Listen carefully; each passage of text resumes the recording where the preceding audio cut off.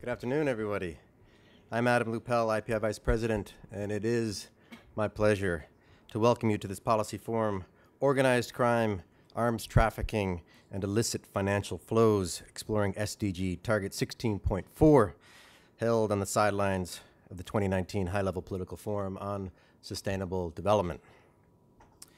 I'd like to thank our partners for this event, in particular the Global Initiative Against Transnational Organized Crime, who initiated this process, especially Summer Walker, who represents the initiative here in New York. I'll also take the opportunity to thank our other partners, as evidenced by the number of logos on the placards there. This really is Goal 17 in action. Thank you, Global Financial Integrity, Small Arms Survey, and the Permanent Mission of Mexico to the United Nations. This event is part of IPI's broader work on the SDGs, which in part focuses on how issues related to peace and prevention thread through all 17 goals, not only SDG 16, but it also harkens back to our substantial past work on organized crime under the direction of James Cockayne, Walter Kemp, and Peter Gastro. Not many people perhaps realize this or remember this, but the Global Initiative Against Transnational Organized Crime actually got its start in a series of meetings here at IPI in 2011 and 2012. Some of them in this very room. And I've been here long enough that I remember some of those meetings with then IPI Director of Programs Peter Gastro, who we remember fondly at IPI, his time here, and also the future director of the GI, Mark Shaw. So we can perhaps consider this a bit of a homecoming for the GI. Summer Tuesday, welcome home. In preparing for this event, I went back and looked at some of the original materials for those meetings, and I was struck by one statement by Peter Gastro in 2012, who said that one of the objectives of the Global Initiative would be to rethink approaches to organized crime, including through breaking down the silos between law enforcement, development, and political actors. And on the occasion of the HLPF, I think we are all aware of the progress we have made, that the SDGs now provide an excellent platform to do just that, in particular through Goal 16, to promote peaceful and inclusive societies for sustainable development, provide justice for all, and build effective, accountable, and inclusive institutions at all levels. Goal 16 is, of course, a complex goal with many parts, but today we are going to focus in on Goal 16.4, whose adoption was a clear turning point in these debates in formally connecting considerations of organized crime, illicit financial flows, and arms trafficking with development policy. There is a lot to unpack here, and by the crowd in the room, a lot of interest. And we have a great panel to do all of that. First, we will have opening remarks from Isaac Morales Tenorio, who is in from Capitol. He is Deputy Director General and Head of Multi-Dimensional Security in the Ministry of Foreign Affairs of Mexico. Among other responsibilities, he is in charge of negotiations on transnational organized crime, arms trafficking, cybersecurity, the world drug problem, corruption, and emerging security challenges. Your file is quite full, and we look forward to hearing from you. Isaac, the floor is yours.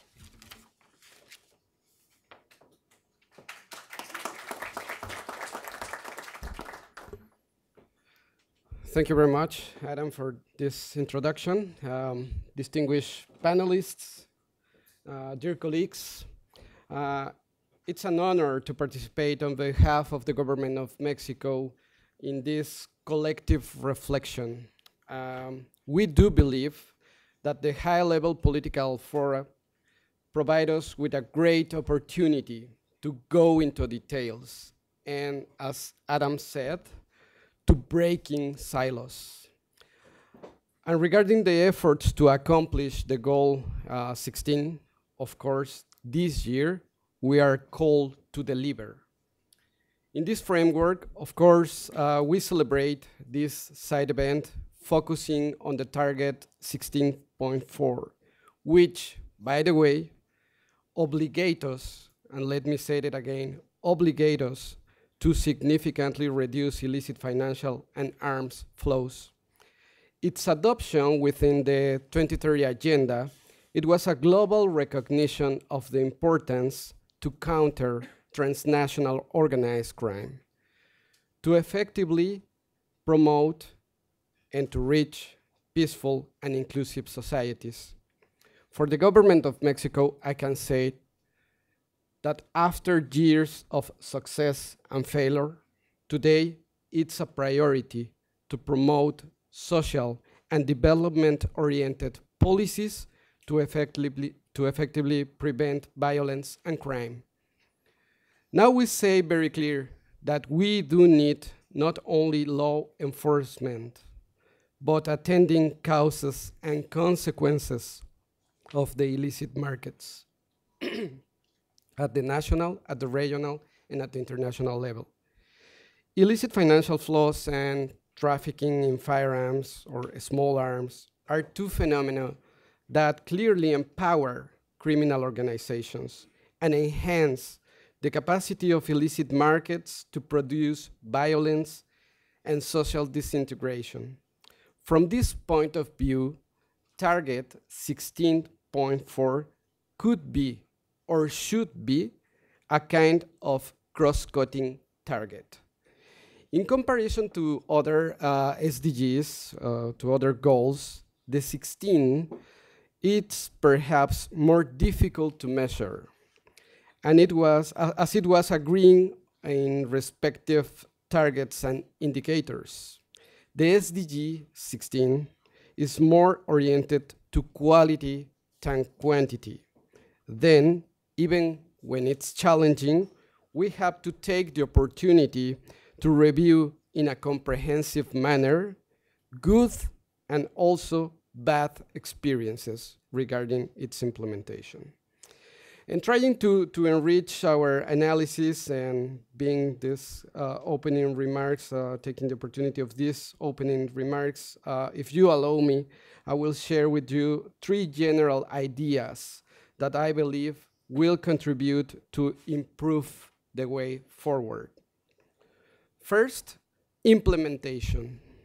It's not redundant, but necessary to say that we have already agreed that the 16.4 target is part of the 2030 Agenda.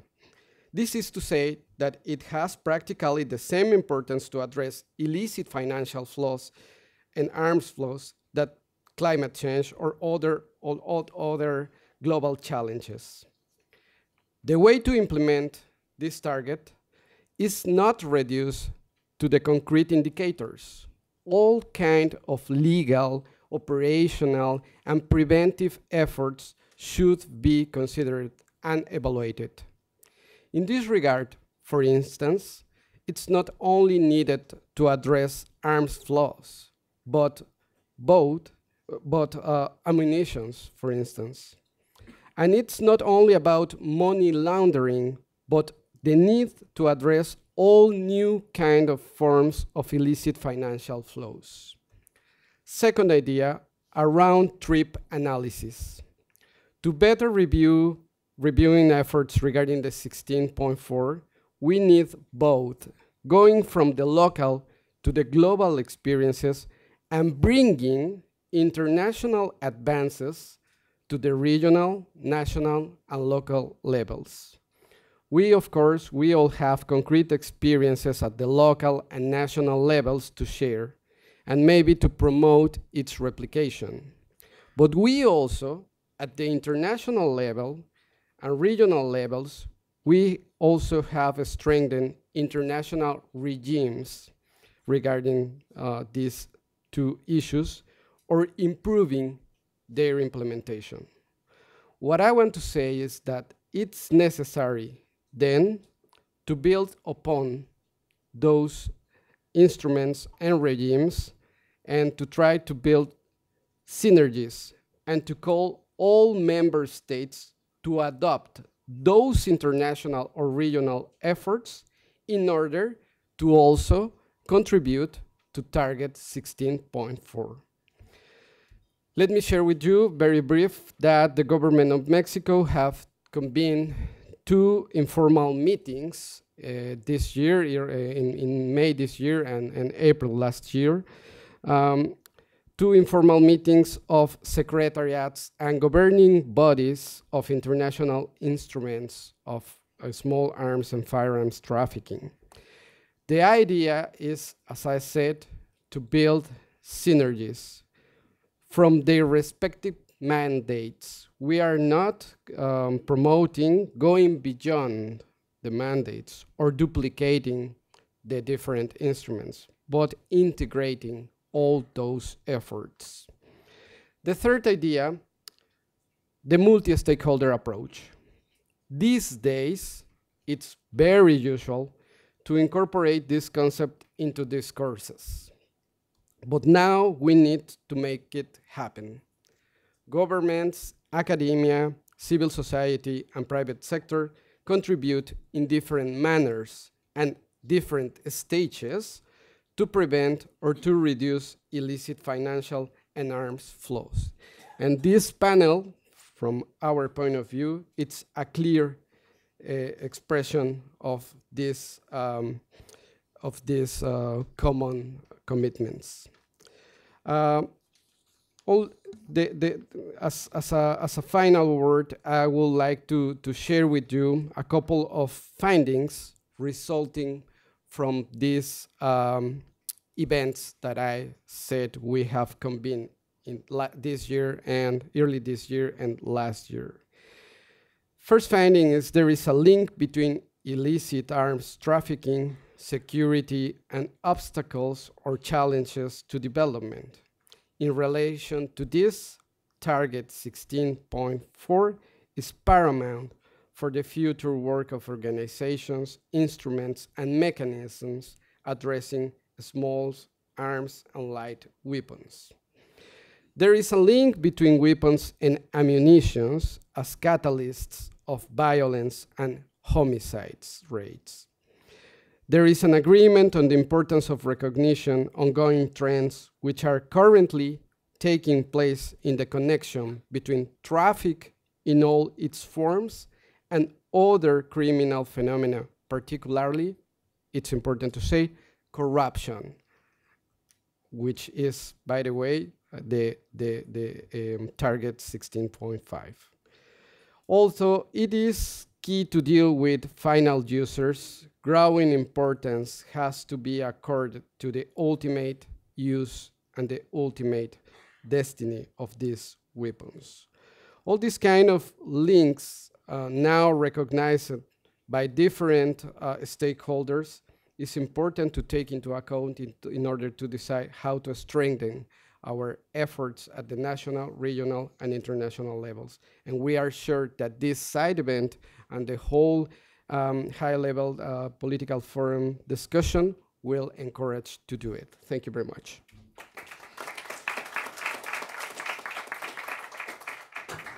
Thank you so much, Isaac, for sharing your the priorities of your government, and in particular struck by these 3 general ideas.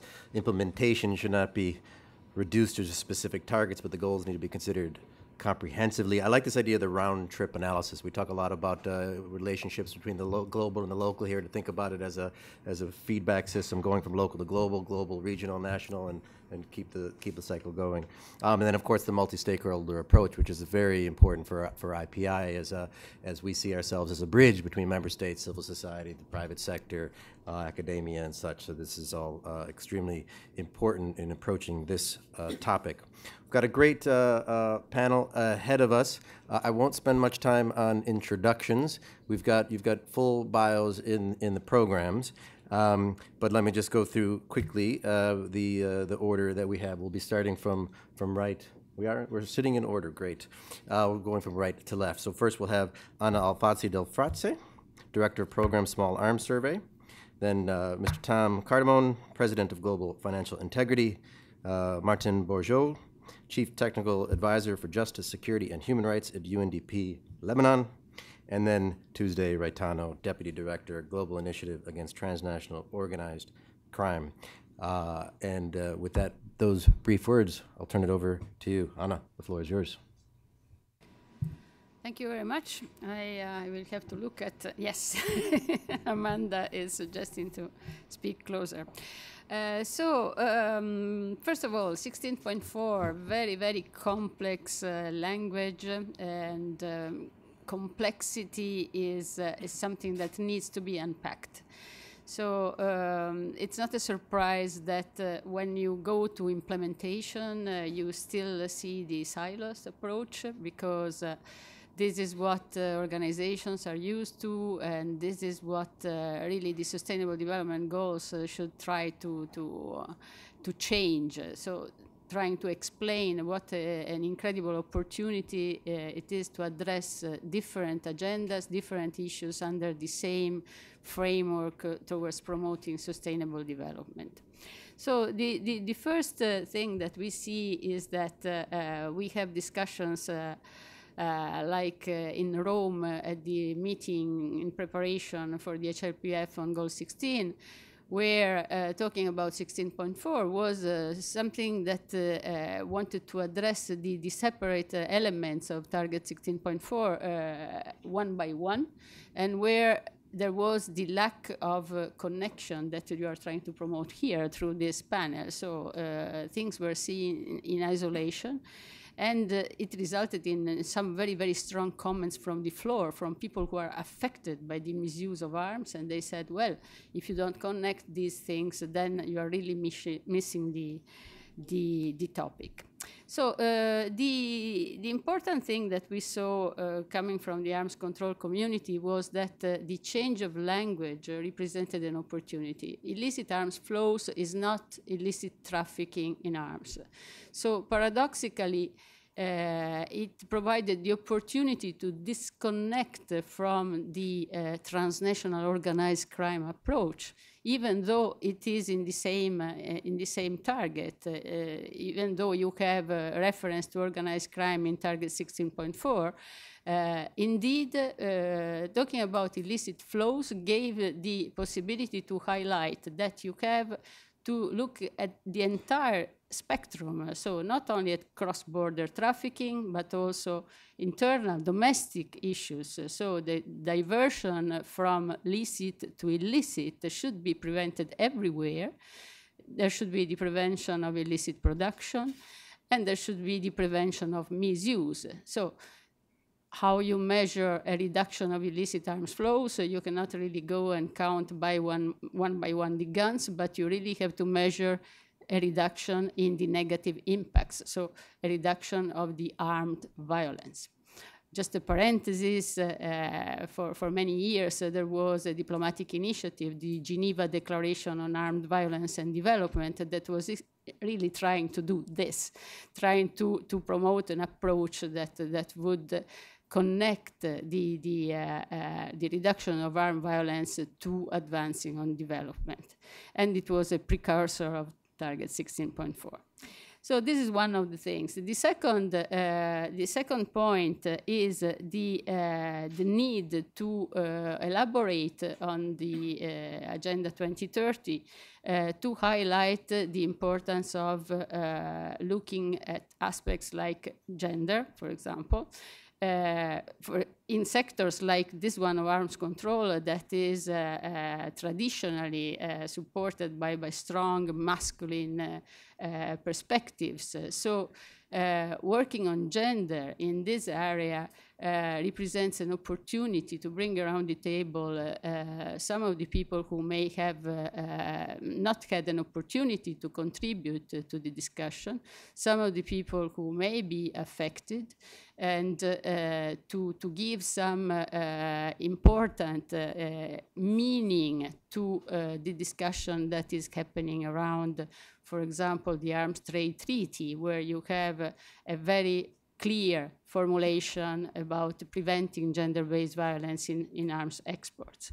And connecting the different agendas here is something that comes quite natural, and the target 16.4 represents an umbrella for all this. The other point that we use in our discussions on 16.4 is that to achieve this target, basically states should just effectively implement arms control commitments that they have entered to. It is something that may sound very, very simple, but in reality, many countries are still struggling to really effectively implement some of the commitments under the various arms control instruments they have. In particular, what we see by reading the reports, for example, on the Program of Action on Small Arms and Light Weapons, we see that there is still a need to understand the connection with development, the connection with, for example, women, peace and security agendas. And in this area, the silos approach is still very, very difficult to break. So one of the important things that we hear from the feedback that we get from states is that, well, we try, but it's difficult to knock on the doors of development institutions. So there is still a lack of dialogue between different institutions dealing with different parts. So in practice, the implications are very operational. We see that the day-by-day work of certain agencies that are dedicated to arms control may have not really been informed sufficiently by this change of language. And there is still quite a lot of work to do to make sure that arms control remains in the agenda, and that it remains high, really, in the agenda, and supported possibly by the development community, who should really understand how important this is for development. Thank you.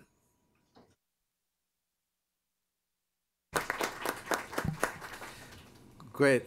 Thanks, Anna. I think I began by saying that, pointing out the progress, but it's interesting how you say that even though the rationale of the SDGs is to break through these silos, that you still see so much of a siloed approach. There's still a lack of connection amongst different parts of the system, a lack of even dialogue, and something that needs to be systematically addressed, and to keep our eye on that.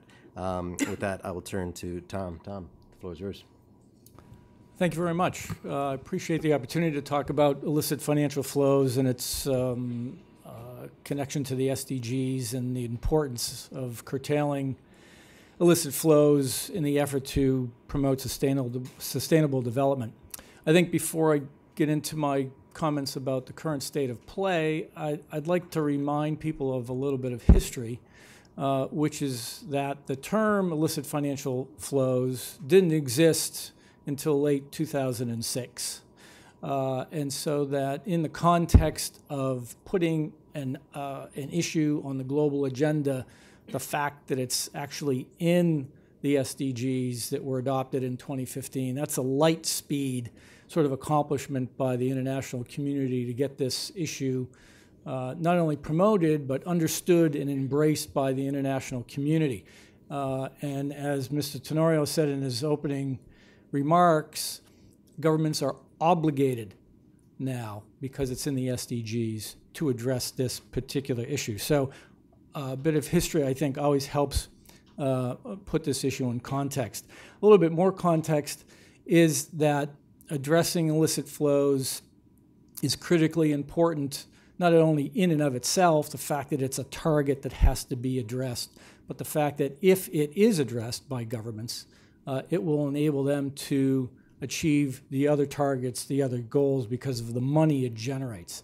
There's a huge amount of money that is siphoned out of developing country economies each year because of illicit flows. I think it's also important to understand illicit flows is not a single thing. It's many different types of flows of illicit money, whether it's due to grand corruption, transnational crime, which we'll hear about more in a moment, profit shifting by multinational corporations, and trade misinvoicing, which is an issue that global financial integrity spends a lot of time addressing. So because of the huge amount of money flowing out, it's a critically important thing. Also critically important is the fact that the global consensus is now that the money to be raised to achieve the SDGs, which is estimated at about $1.4 trillion per year, has to be generated by the developing countries themselves. So there's a tremendous amount of pressure on developing countries to find new sources of revenue. It's likely that official development assistance is not going to increase substantially. It's sort of plateaued at about $150 billion a year. It's not likely to go higher than that. So how do you get from where they are now to 1.4 trillion a year? Well, you have to claw back the amount of money that's being lost due to illicit flows. And I will also say that while curtailing illicit financial flows in and of itself will not help governments achieve the SDGs, I will say that if they fail to curtail their illicit flows problem, they will likely fail at achieving the SDGs because of the massive amounts of money that's involved. So that's a bit of context, a bit of background. I'd like to talk about where we are now. It's a good news, bad news type of situation. I'll start with the bad news and end on hopefully an up note. What do we know about illicit flows? We know that they're massive, about $1 trillion a year, as we've estimated them over the last several years. We think that estimate is conservative, meaning we think it's a lot higher than that. The problem is chronic. There's nothing in the data that we have seen over the last 10 years or so that gives us any indication that illicit financial flows are being substantially curtailed. The problem is ubiquitous. There is no developing country or emerging market country that does not have a problem with illicit financial flows. So it's something that should be of paramount importance to governments going forward. And one last point on the bad news side is that 4 years into the SDG period, we're not seeing many countries really attacking this problem as we think they should. There are many tools, mechanisms, policies, rules, regulations, laws that could be used to begin to really get on top of this. We're not seeing too many countries doing that. So they're a bit behind schedule as far as we look at it. Now, some good news. Many things have been done in the global context to help governments create or obtain more information related to illicit financial flows. The so-called ABC rules, automatic exchange of financial information between governments. This allows a tax department in a developing country to see the amount of money held by one of their nationals in a foreign bank account.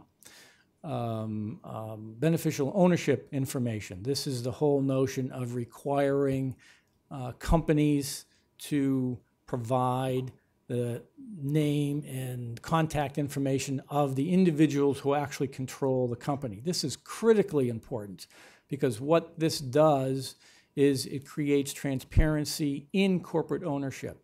I'm sure everyone here is familiar with the Panama Papers. The basic point in that scandal is that anonymous shell companies are used around the world to hide, move, and launder money. If you create transparency in corporate ownership, you get at that particular problem. Country-by-country reporting. This is newly established, newly implemented, the requirement where multinational corporations have to report some very basic financial information income, taxes paid, number of employees for every jurisdiction where they operate. Now, unfortunately, when this was being negotiated at the OECD, we had hoped, advocates had hoped, that this would be completely transparent. Unfortunately, the only requirement is that they have to report it to their home tax authority. That's a good start. I think there needs to be some building on top of that to make it more transparent. I think the understanding that profit shifting by multinational corporations siphons about $200 billion a year out of developing country economies is an important thing. The IMF issued a report in March stating that. Christine Lagarde had an opinion piece in the Financial Times talking about this. So this is something that the IMF is really getting behind, really beginning to focus on. It is a main source of illicit flows and really needs to be attacked. And the fact that the IMF is sort of sticking their flag in the ground on this is critically important. And one last point I'll finish with is that, and I'll talk a little bit about what global financial integrity is doing in this space, is the ability for developing country customs departments to address trade misinvoicing. Now, our data shows that the amount of revenue lost through trade misinvoicing, the mispricing of invoices as a way to avoid VAT taxes and customs duties, is similar along the same order of magnitude as that loss due to profit shifting by multinationals. So again, critically important thing to address. We have developed a software product developing country governments can use to identify when misinvoicing occurs in real time, meaning they can hold up a transaction, they can hold up goods in the port until they collect the proper amount of duties and taxes. It's a way, it's a tool they can use to begin to claw back some of this money that they're losing. And we are seeing an uptake in the use of this tool, a lot of interest in this tool. So all these areas are, I think, reason for optimism going forward, with the understanding that, again, we're 4 years into this process. Our view is that governments really have to begin to step up their efforts to address this critically important problem. Thank you. Great, thank you so much, Tom. You started with this point, that illicit financial flows as a term did not exist until 2006, which is really quite fascinating. And I think it kind of goes back to what Anna said about the distinction between illicit arms trafficking and illicit arms flows, and that the concept of flows lends itself to a more comprehensive approach, which I think is really insightful. But the bad news is that these flows are massive. I mean, the numbers that you're talking about is really extraordinary. And as you say, chronic, ubiquitous, and unfortunately member states are behind schedule. And I don't know the good news that there's better information and understanding, but of course, action has to follow understanding. So great, thank you so much for that. And now we'll turn to UNDP. And Martin, the floor is yours. Thank you, Adam, and thank you, IPI, for inviting UNDP to that important debate. From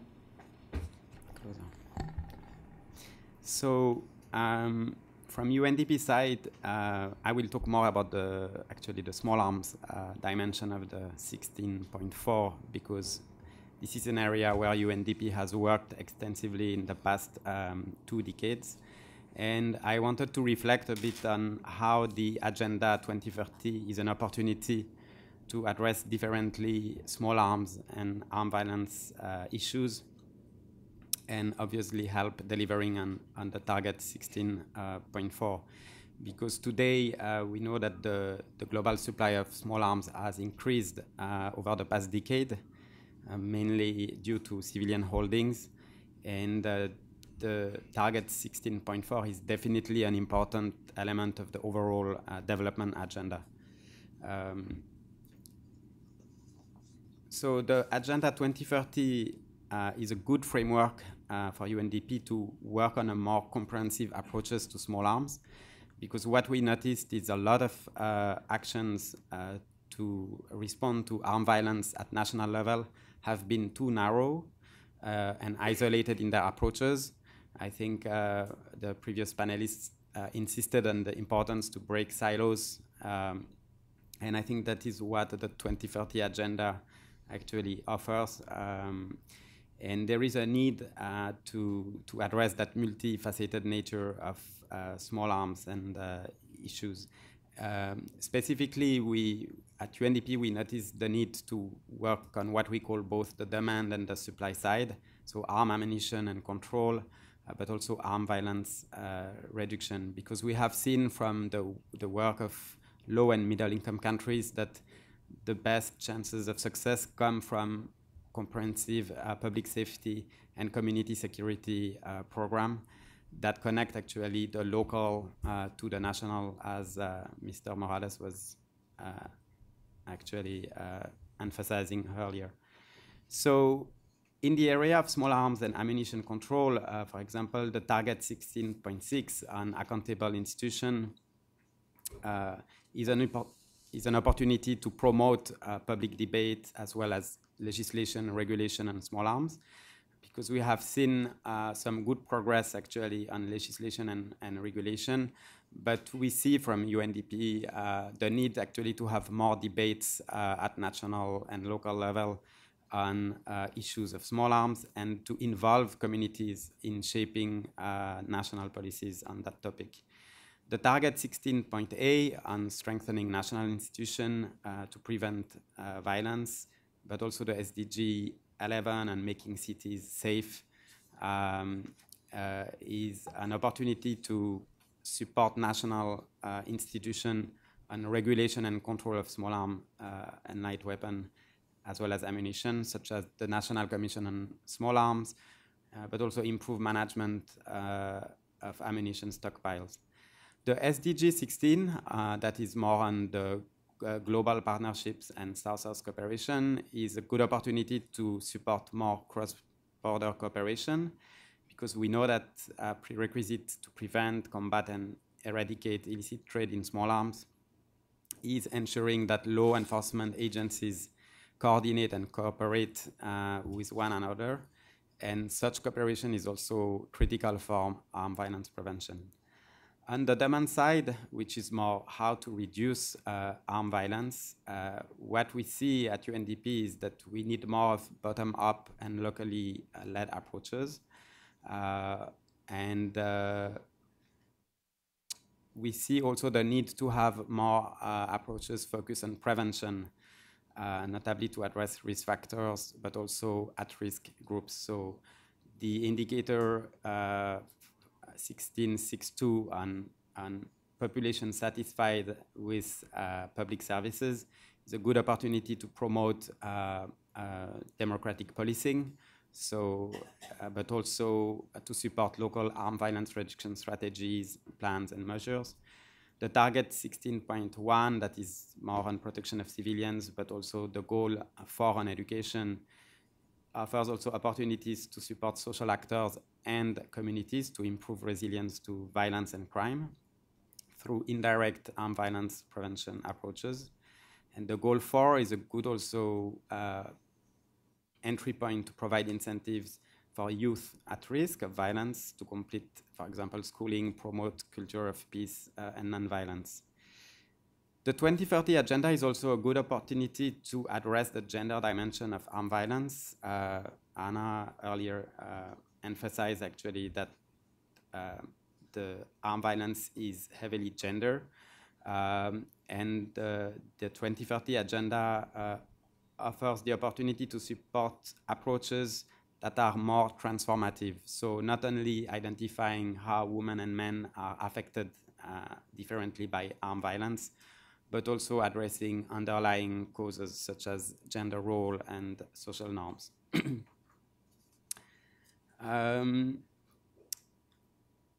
The SDG is also a good framework to start collecting data and nurture a debate, informed debate on small arms issues.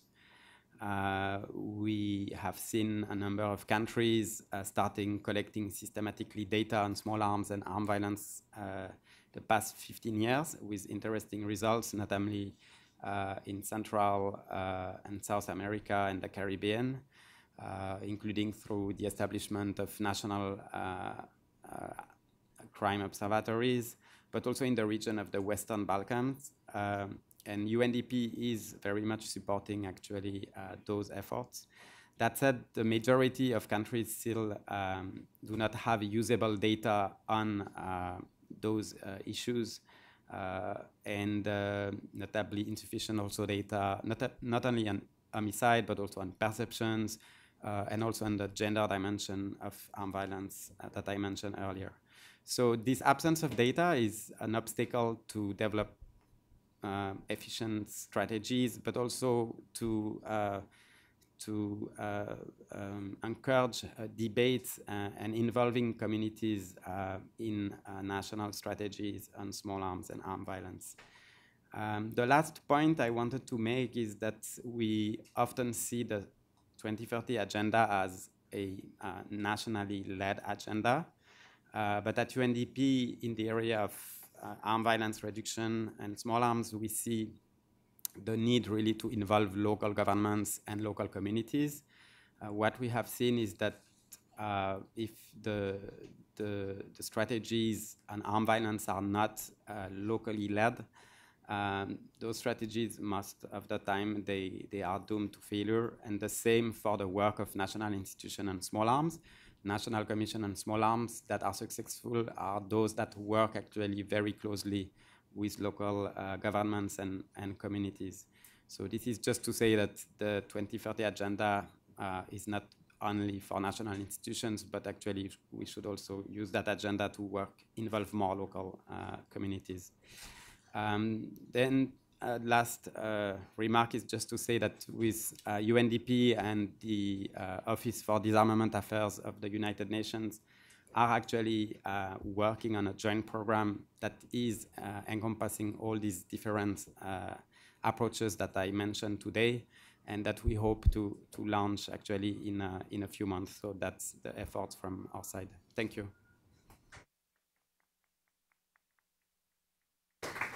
Great, Martin. I think one of our goals for this event, I think, was to make connections amongst all these different agendas, and I think you do that very well, showing how the 2030 agenda helps to move past too narrow approaches, not just across all 17 goals, but also within Goal 16. You mentioned 16.1, reducing violence, 16.6, 16A, and you mentioned a number of other goals, and the need for law enforcement agencies to cooperate with other elements of the government. It makes me think back on Isaac's point that we need more than just strict law enforcement. We need to investigate the causes and the consequences of these issues related to help us to improve on prevention.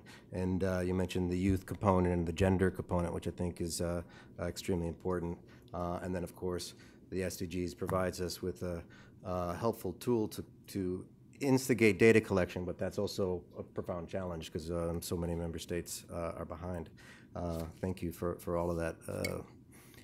Tuesday, you're going to wrap it all up, make it all connections, and take us forward. Absolutely. Thank you, Adam. It's a great pleasure to be here. Indeed, back where our little seed of the Global Initiative germinated. I think it is, to pick up on your reference back into our old days, it's worth saying that the Global Initiative, which began as a conversation amongst about 25 to 30 people in this room, is now a network of nearly 400 actors who every day work together in the fight against transnational organized crime. And I think the fact that we've gone from 2013 and 30 to 2019 and 400 is a testament to how critically important a discussion around the challenges of organized crime have become, and how global, how diverse, and how multi-stakeholder that conversation needs to be. And I think I would very much echo my colleagues on the panel in saying that all we are speaking to here in this event is the need to think more about organized crime and think about it in a wider range of people.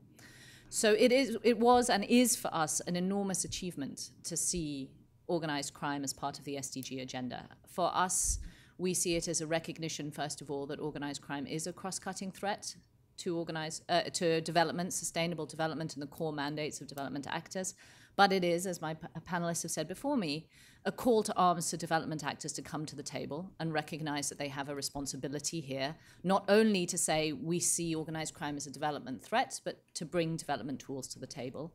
And it's similarly a call to arms to the member states who have signed up to the SDG agenda to take the issue seriously.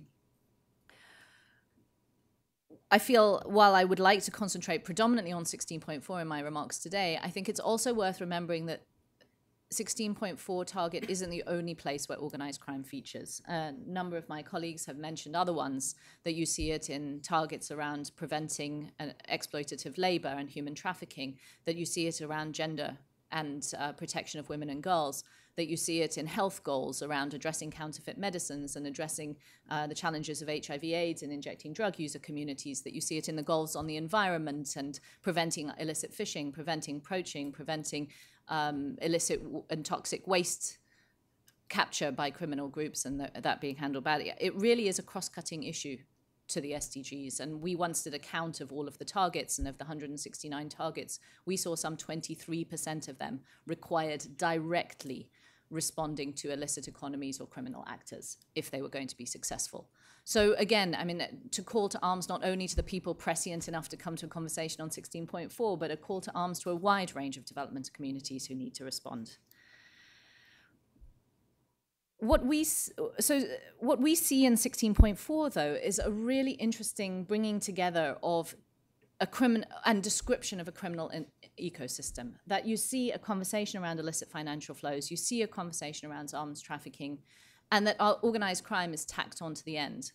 Actually, from our perspective as analysts of organized crime and criminal economies around the world, these two things are intimately connected into an ecosystem, which might have two stratas. At the one hand, the top of the food chain, the glamorous and the elites and the wealthy of the international financial system, who have learned to secrete their wealth in more interesting, diverse, and successful ways. To add to the jaw-dropping statistics that Tom already gave us, estimating the scale of this diversion, I wanted to add some also. Some 60% of wealth in the Gulf states is now held offshore. 50% of wealth, Russian wealth generated in the Soviet Union, is held offshore. 30% of African wealth is now held offshore. That overall, it is estimated that somewhere between, whether you take a conservative or a provocative estimate, 8% and 30% of global GDP is held in secrecy jurisdictions and places where its ownership and its profits cannot be followed, traced, or understood. That's an extraordinary amount of money. And it is money that's simply been leached out of the system, which has then had an extraordinary impact, I think, on the kinds of economies that often my colleagues in Small Arms Survey describe, so the bottom of the system.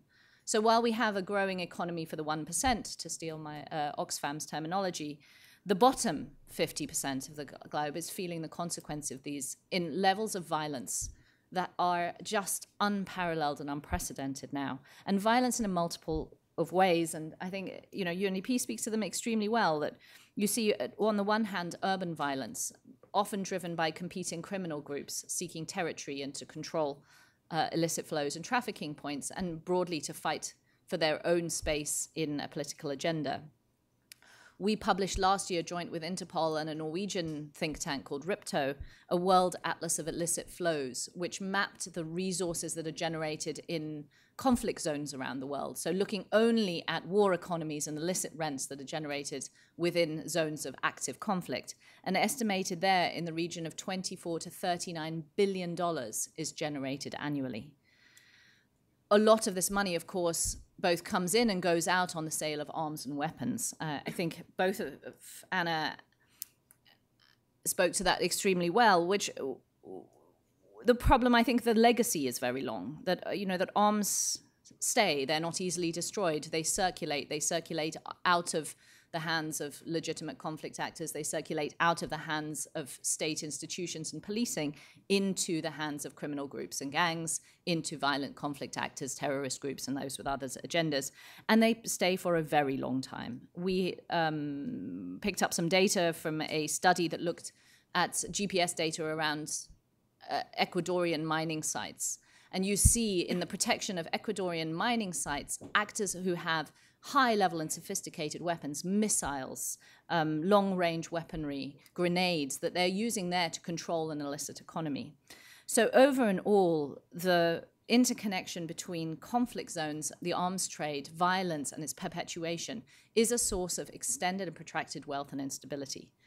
But I think that the finding from the Illicit Atlas exercise that we did that is probably the most startling and pertinent was not the amount of money that was raised, because I think that was intuitive, but actually how little of it stayed at the site of the conflict and flowed to conflict actors.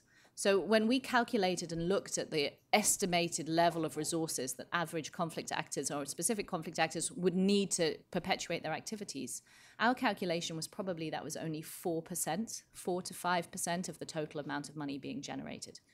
So the question, of course, then is where was that money going?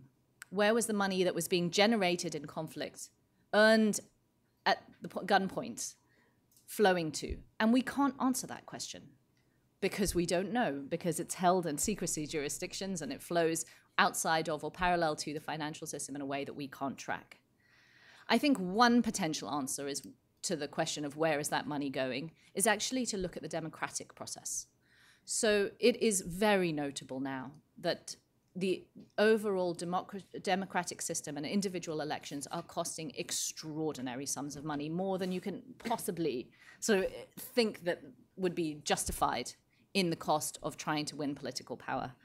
The last US election was estimated to have cost around $7 billion. The Indian election that happened just 2 months ago, another $7 billion. The Kenyan election, which was the most expensive election in African history, was $500 million or $500 million.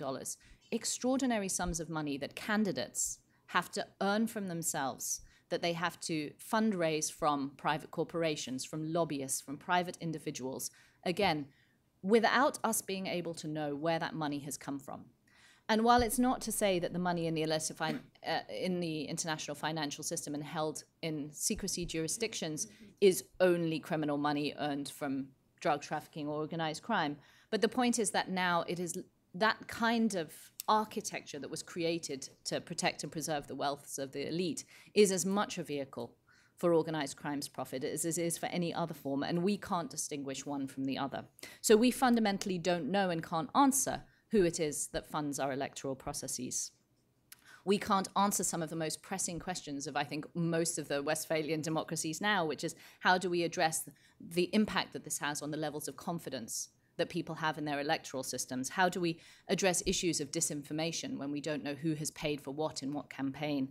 How do we then answer to those people who see their ability to live their lives every day, to access the basic public utilities, the benefits of being part of a system of governance, no longer directed in their direction because the wealth and the money is going elsewhere, and that the attention of political powers whose, I guess, agreements were baked into the electoral process with the people who paid for their right to stand is no longer orientated necessarily at the development benefit of its broader population.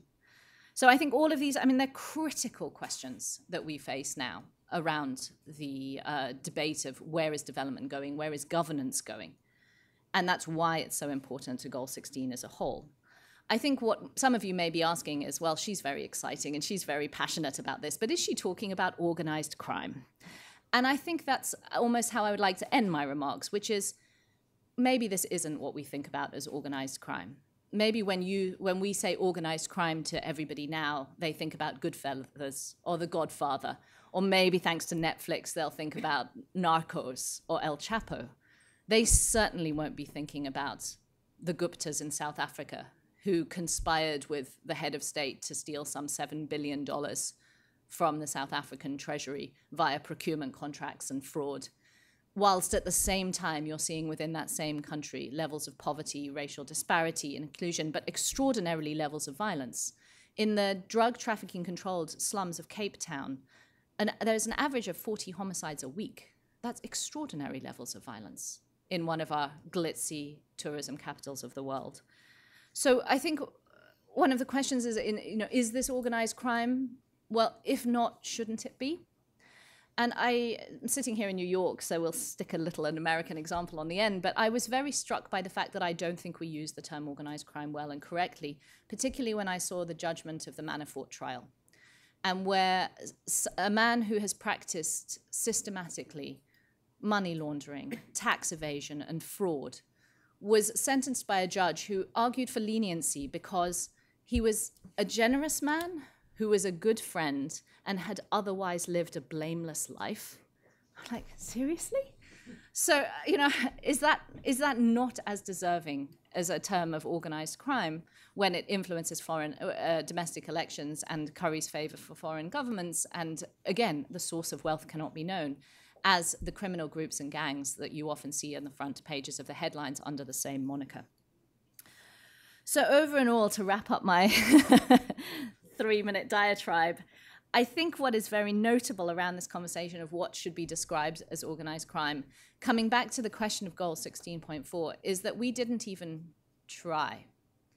And that when we have talked about indicators and targets and data, the targets and the data sets and the indicators that were put for the measurement of goal 16.4 were a measurement of illicit financial flows and a measurement of arms trafficking, but there is nothing on organized crime. So if we haven't put a metric or a definition, do we even know what we're talking about? And is there really that call to arms to member states then to respond to whether or not they're addressing the problem? So for conclusion for us, I think we echo and re-echo the calls from all the panelists, which is we need to talk about it, and we need to think about it, and we need to really think about what we mean when we talk about it. We need to learn to understand how to measure it. And my organization will be launching here in September a organized crime index, where we will be looking at states-based metrics around the scope and scale of illicit markets. We'll be looking at illicit actors within that economy, which includes those that are embedded in the state. And we will also be looking at measures of states' resilience to organized crime. And whether or not that is catalytic then in starting a conversation about what is organized crime, how does it manifest, and how is it interrelated, what is the role of violent actors, what is the role of illicit financial flows in these questions, I hope it will begin that conversation, because it really needs to be said. And then finally, I mean, this panel, when we were thinking about it and conceiving it, I think the think tank community, of which most of my colleagues, apart from UNDP, but he's a good example too, we are thinking about it, and we are trying to join up, and we are trying to connect, and that we need the scope to do so. Because when you're talking in a framework of almost quasi-state capture in some cases, the voices of civil society are important. That they, I mean, speak truth to power is a little bit cheesy, but they are being targeted across the board in a way that, again, I'm sorry to use the word, but unprecedented. If you look at the violence and the assassination attempts and the threats made to journalists and to environmental defenders and to human rights activists, civil society is under threat because we're saying what other people aren't. And I really am thrilled and incredibly proud to be on the panel with all of my colleagues here, because they do say it, and I think we need the space to do so. The United Nations Transnational Organized Crime Convention, UNTOC, which was in the last cycle, which was last October, agreed to a review mechanism on the implementation of UNTOC's provisions, which included, at the behest of a certain number of member states who delayed its approval for nearly a decade, on the grounds that civil society needed to have a role to play in that conversation. So other member states sought to block that, which I think is telling. So I think overall we need to see an empowerment of the kind of actors who can speak about organized crime in all of its forms and manifestations, from Goodfellas to the Guptas, and that we can look at it critically, that we can gather, create, and share data, as all of my colleagues on the panel do, and that we can make the connections between not only arms trafficking and illicit flows and organized crime, but all of the connections spoken to the other parts of Goal 16, to the other parts of the SDG agenda. Thank you.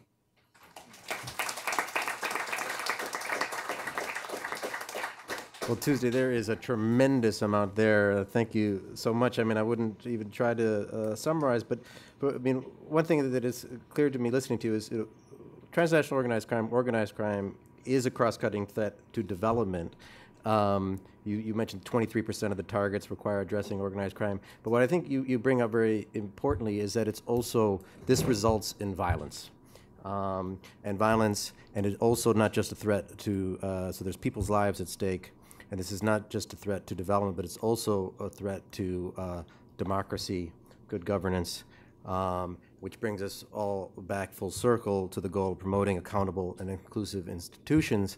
And one theme that I hear in your remarks is that much of this rests upon this web of secrecy around the world. And so we really need to do a considerable amount of work about being clearer on what are we talking about when we talk about organized crime in order to address it.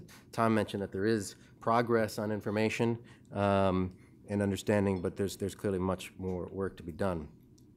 We still got a lot of people in the room here that I'm sure want to ask questions. We've got a good half an hour or so for a Q&A, and so I will open the floor. We can take several questions at once. Please introduce yourself for the webcast, and I see one standing in the back right now. Yeah, thanks. Thank you so much. Abigail Ruane, Women's International League for Peace and Freedom, and also the Women's Major Group. This has been such a rich and interesting discussion. 16.4 in the SDGs may be linked to organized crime, but it's also part of a broader picture of gender-based and other forms of violence. And action on peace and sustainable development has to work for women and girls in conflict situations, which requires accelerated action on the Arms Trade Treaty, including the gender criterion, and the Program of Action of Small Arms, and gender equality and women, peace, and security agendas more generally. Reducing arms and illicit flows really brings us back to the transformative intent of the Sustainable Development Agenda. Because right now what we're seeing with the SDGs is even though it has a huge transformative impact, and there's lots of reasons for us to be doing coordination and policy coherence, action remains very ad hoc. And peace and development is still being treated as a development project. But clearly it's not. We need to be looking at extraterritorial accountability, spillover effects, policy coordination and coherence. And so while we've had a really good discussion so far on the importance of linking these agendas, I'm really interested in hearing from the panelists about how to do so. Some of the opportunities that we've seen for women peace builders and women human rights defenders have been around looking at having gender, peace, and environmental impact assessments across ministries and issue areas in order to assess, for example, rising security budgets and undermining of human rights and gender equality budgets, including women, peace, and security and small arms focal points in SDG coordination mechanisms and ensuring women's civil society in the process. And for example, at the SDG Summit in September, where there's looking for acceleration actions, making commitments to accelerate existing commitments on women, peace, and security and small arms. But I'd love to hear your perspective. Thank you. Great. Thank you. Yes, right there, please. And please, let's try to keep questions brief so we can have more participation. Thank you. Yes, my name is Ivor Fong. I come from the Office for Disarmament Affairs, and I wish to make a comment. Before doing that, let me thank all the panelists. My comment is very simple, and it addresses the whole issue of the SDG. The SDGs really is about measurement. And the distinguished delegate from Mexico who made the very effective keynote address pointed to the fact that when it comes to goal 16 especially, measurement there is more about quality than quantity. And he is very right, because the issues that we have been encountering in the collection of data, my office is a co-custodian together with UNODC on indicator 16.4.2. The difficulty we've been facing in the collection of data, which would lend some credibility to the whole issue of measurement when it comes to all the actions that are in goal 16, is that one, countries are not equipped with information or even with structures that would allow them to measure or to collect credible data on 16.4.2, the flows of illicit weapons.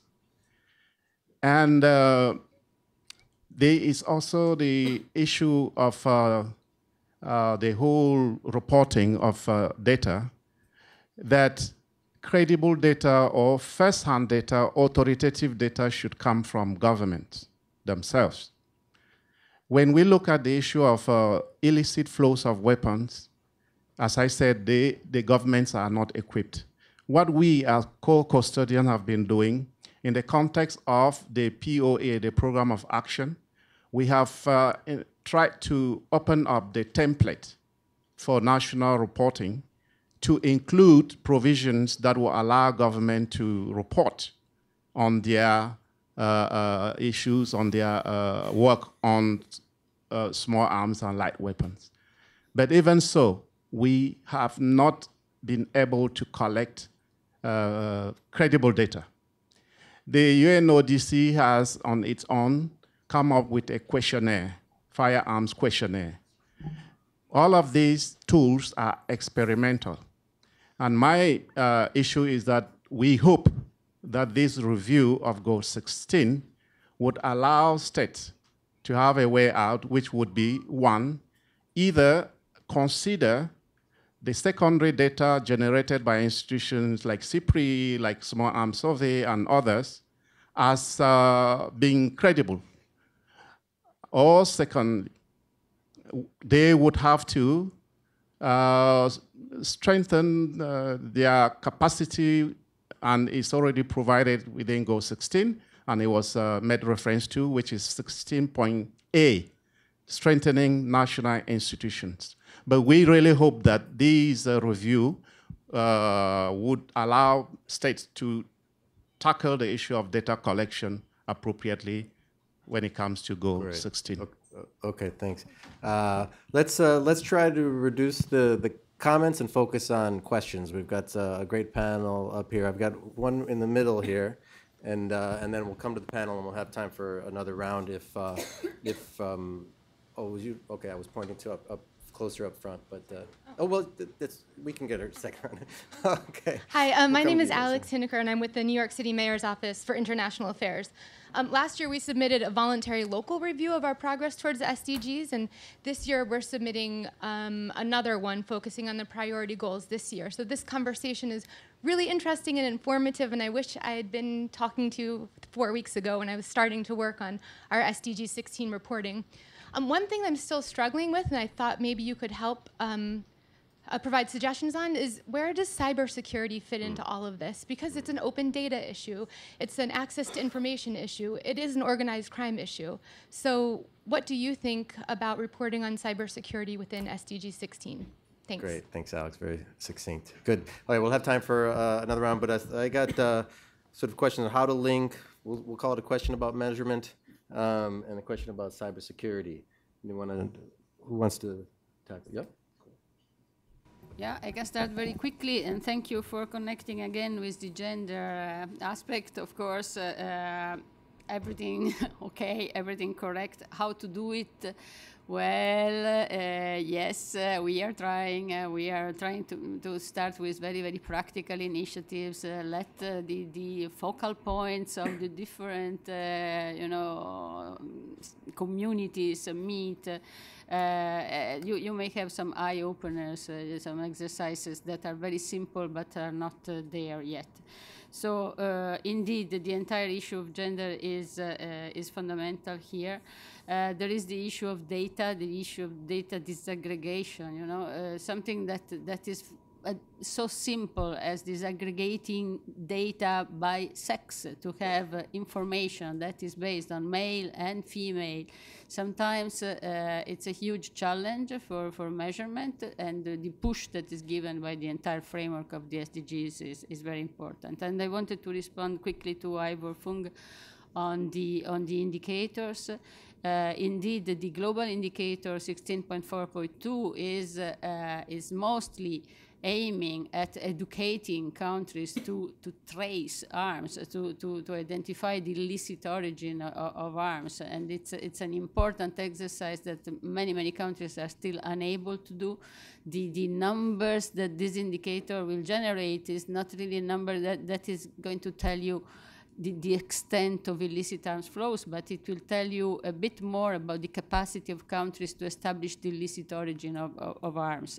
And indeed, thank you for the push for unofficial data. On Monday, we had a side event organized by the Goal 16 Data Initiative, of which we are part with many other civil society organizations, trying really to raise awareness of the existence of a lot of information that is out there, that is available, that states can use to measure progress. Thank you. Thank you.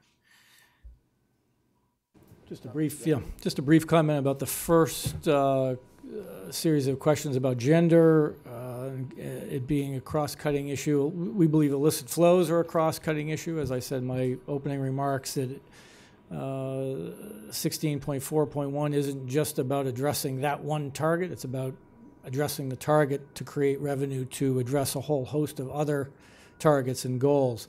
One of the things that was mentioned is policy coherence. In that particular context, we work quite a bit on this point with governments in the context of the Addis Tax Initiative. We co-lead Commitment 3 under the ATI framework, which is on policy coherence, creating a group of policies, regulations, laws that governments can implement to address illicit flows. One in particular is that they create multi-agency teams within the government of relevant agencies to come at the illicit flows problem from a multi-dimensional approach. And we're seeing an uptick in that. Kenya has just implemented a multi-agency team to do just that. So again, early days, but interest and progress moving in the right direction. Great, thank you. We still have cybersecurity, Martin, Tuesday, and you want to tackle either of those? Somewhat unenthusiastically, but yes,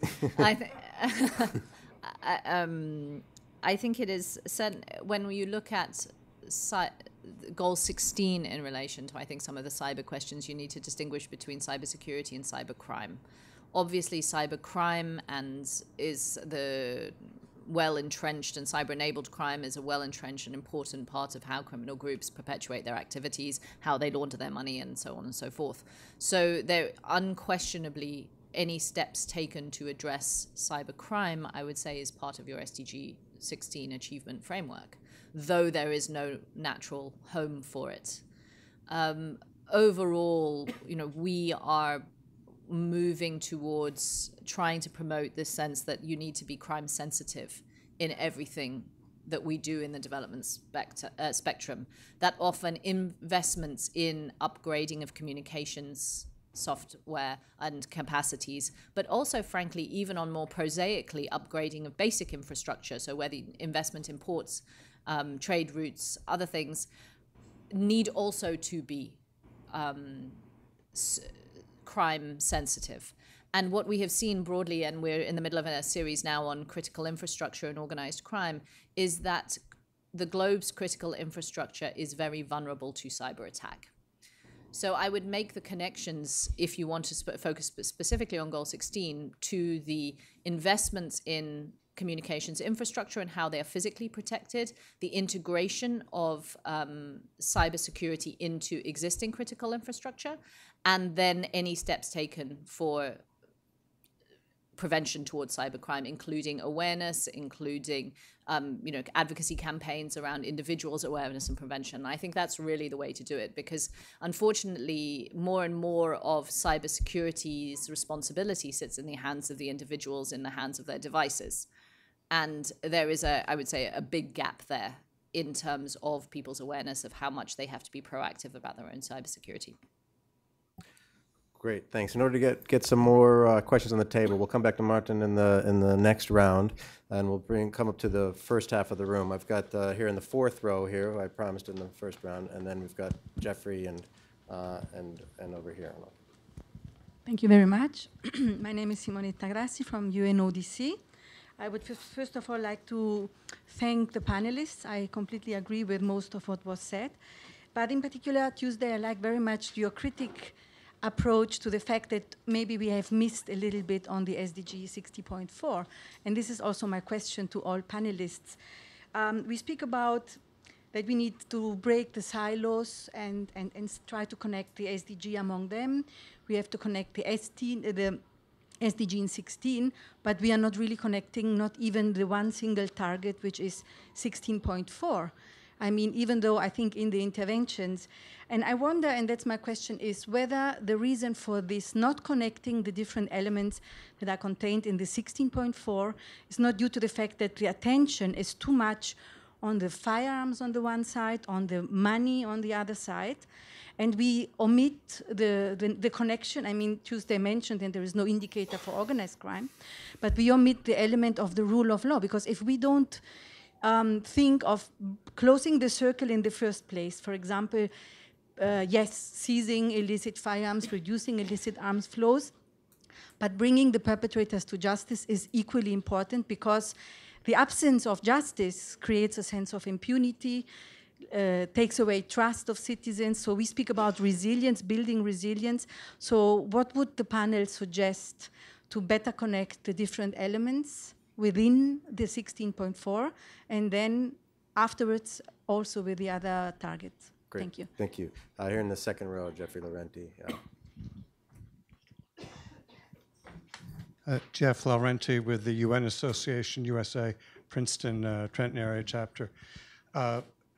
On a day when news reports say that the United States is pointing to the French and saying, how did the missiles we sold you end up in Haftar's hands?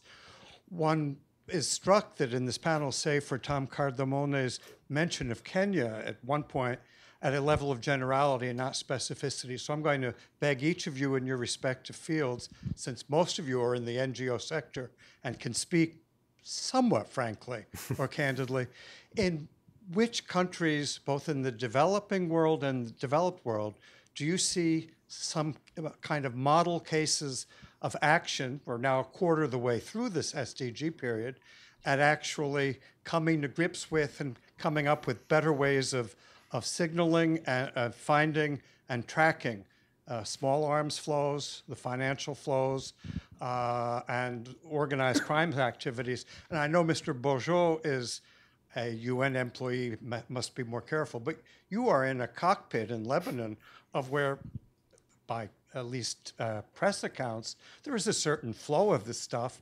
So how do you, at the country level, actually monitor, see, and whom do you point fingers to when you find fairly egregious action? So where do we see progress, and who are the worst non-performers? Great.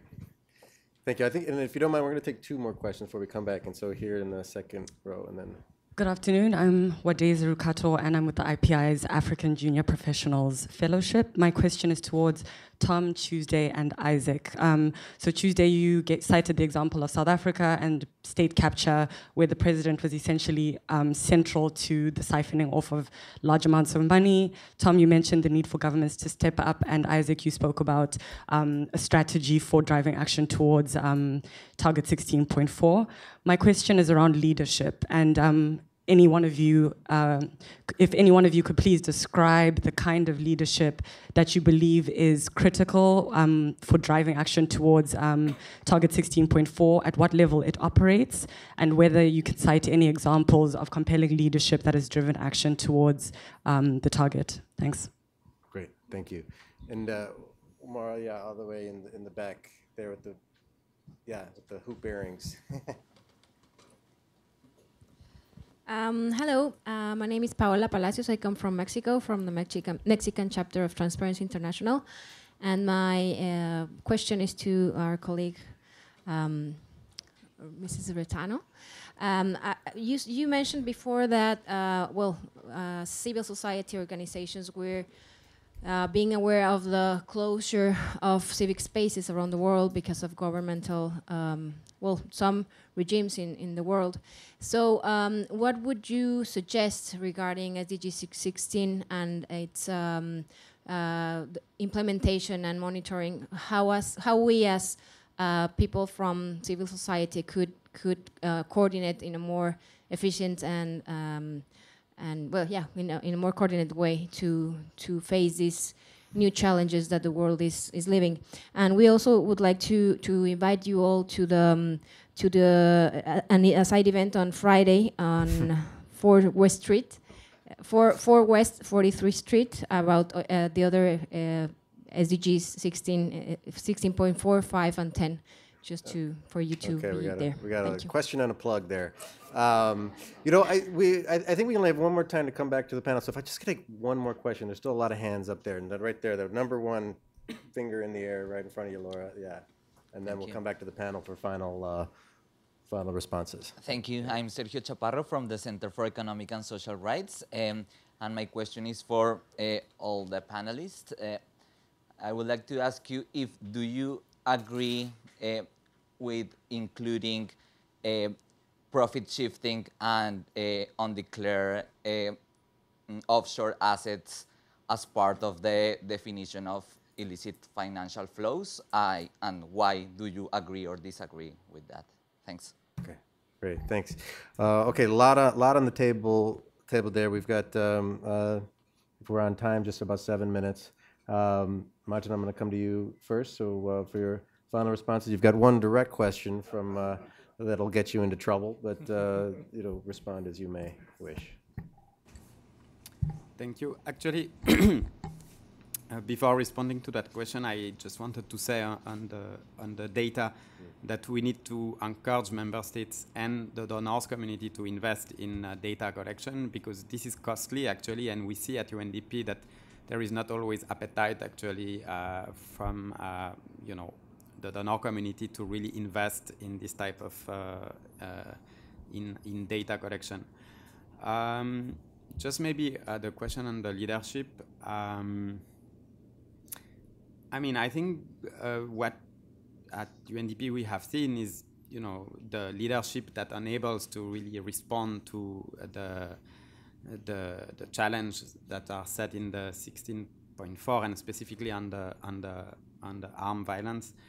It's a leadership that brings actually everybody at the table, that brings especially civil society, the youth, and the victims actually of armed violence, women, etc.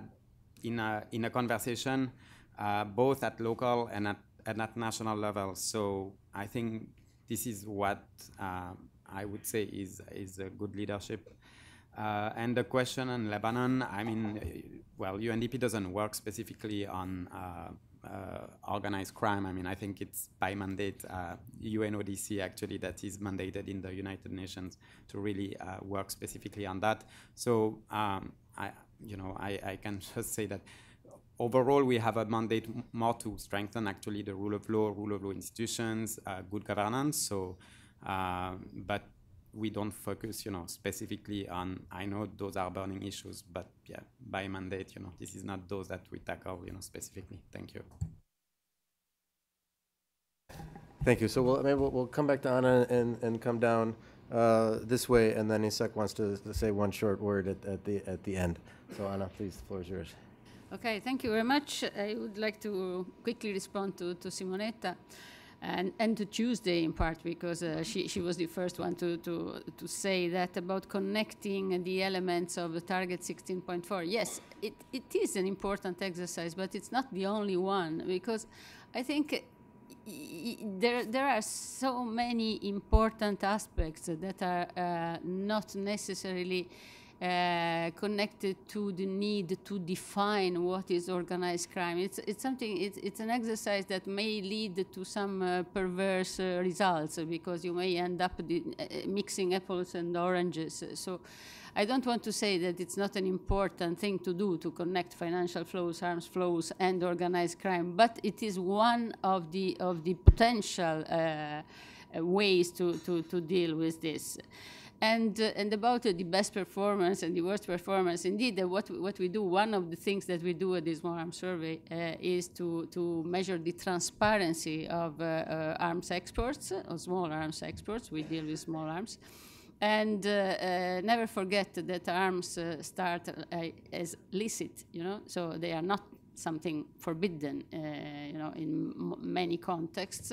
So arms export is a legal thing, but it may be carried out in a more or less transparent way, and this is what we do. Every year we score countries, and we indicate who are the best performers and the worst performers. I can tell you that there is no country in the world who ranks at the top of the score that is available. There are 25 points, and no country gets 25 points. So there is margin for improvement in arms exports.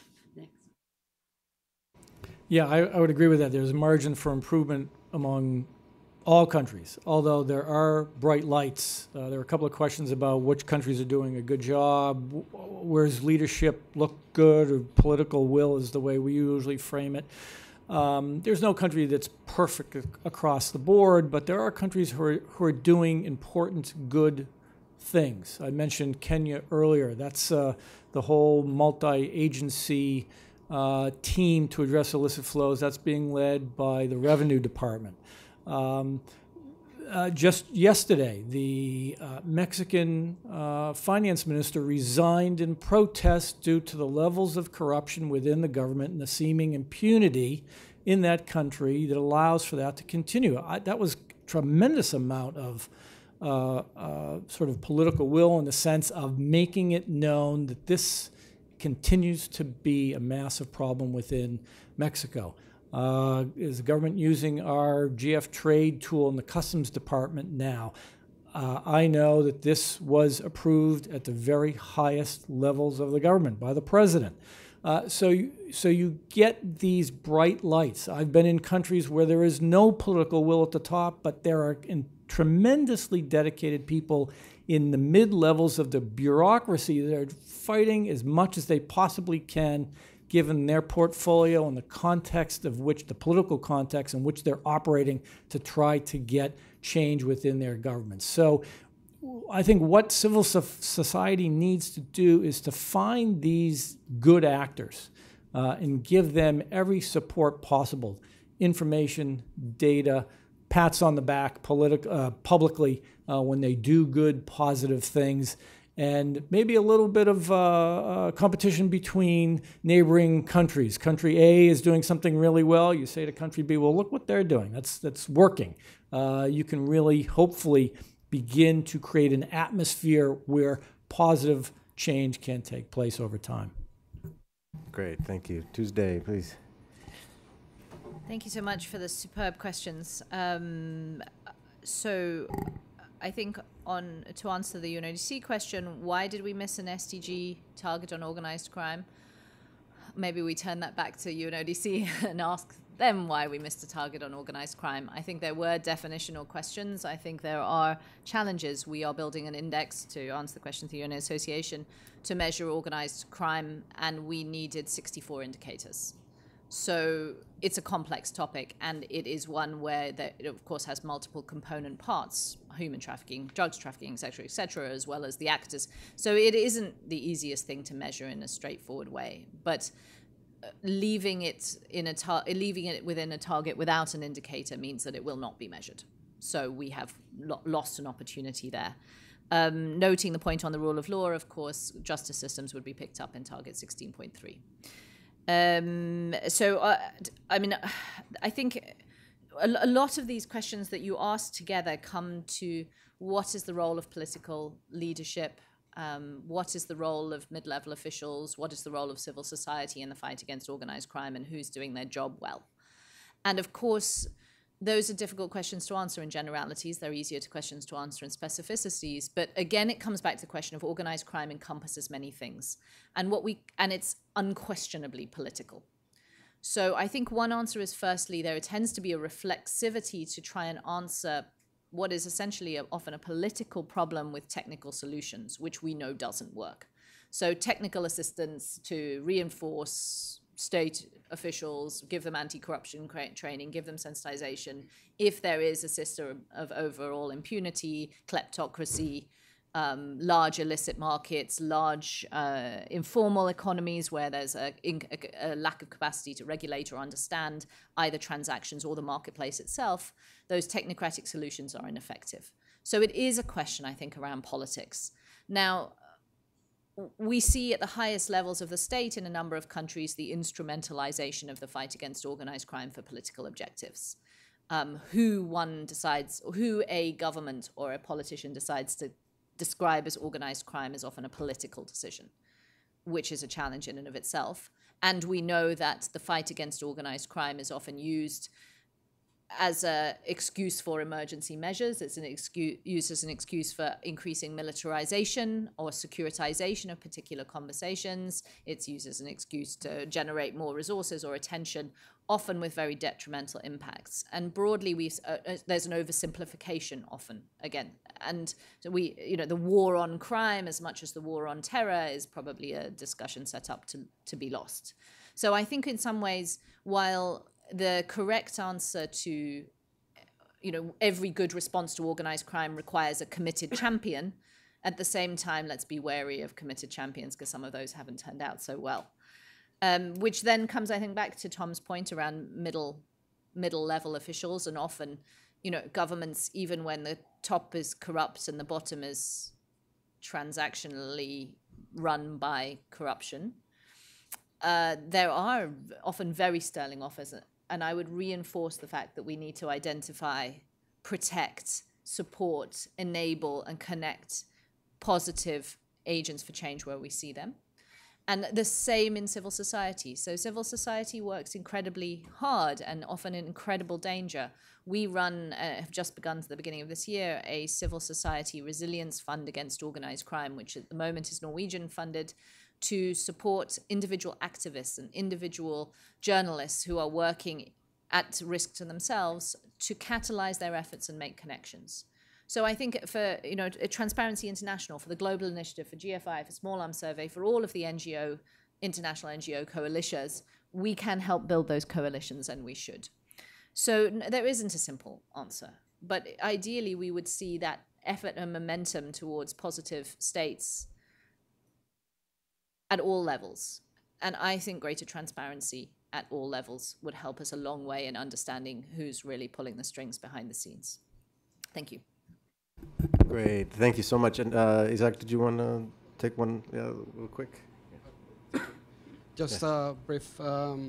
Regarding the question on leadership, I just want to share a national experience. Recently, we launched a national council for the 2030 agenda, chaired by the president, by the office of the president, in a manner like leading by the example. This council now have some local chapters at the municipalities, at the state level, and also within the legislature, and some civil society representatives and business sector representatives are on the same table. So this is very inspiring experience, if I may say, in order to implement, in order to accomplish the 2030 agenda, because we first of all we try to align within this council all national policies,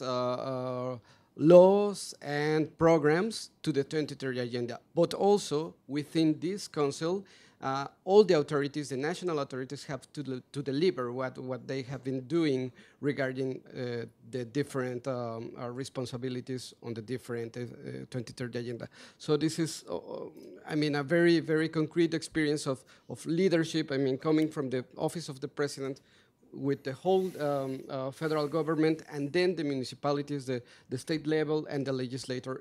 We believe it's the way forward to implement, to better implement the 2030 agenda in general, not only the SDG 16. Thank you.